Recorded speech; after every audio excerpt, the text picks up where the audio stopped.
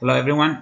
In this video, I'm going to share with you the application that I use in order to recover my Steemit password because I lost mine and I didn't put it in any piece of paper, or I didn't save it in any file in my computer.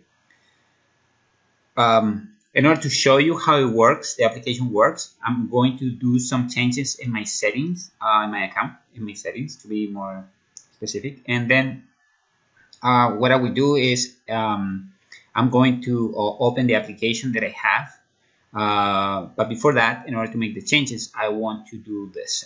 So I'm going to just change my location. Instead of having Delaware, where I am currently located, I'm going to change this into New York.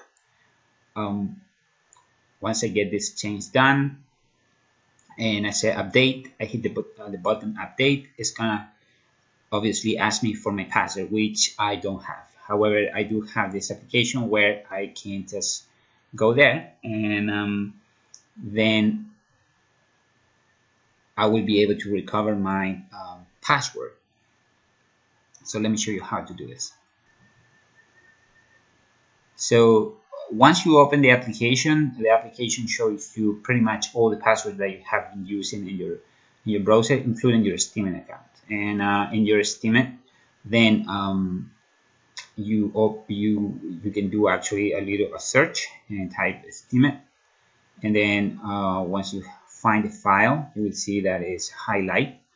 Once it's highlight, you can see that you have here all the information plus the password. And you can use this password, and once you can use this password, go again to the account and then paste it and then sign in. That would be the way to make the changes. In case that you want to do changes, but in case that if the case is not this one, but instead of just making some changes in your settings, you want to have your password because you don't have it, you didn't back up your password anywhere, and you cannot log in to your account, then this will also help you to do that. I hope this video was useful, and if you like it, please do not hesitate to like it. And if you are in Steemit, please follow my Steemit account, and that's it. Thank you very much.